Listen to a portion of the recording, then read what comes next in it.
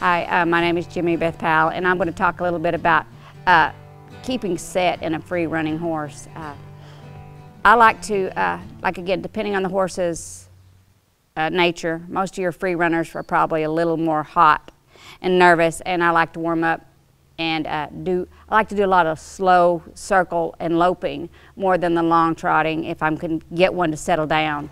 When I work the pattern, I like to be able to walk and trot. I will stop them or set them at each barrel.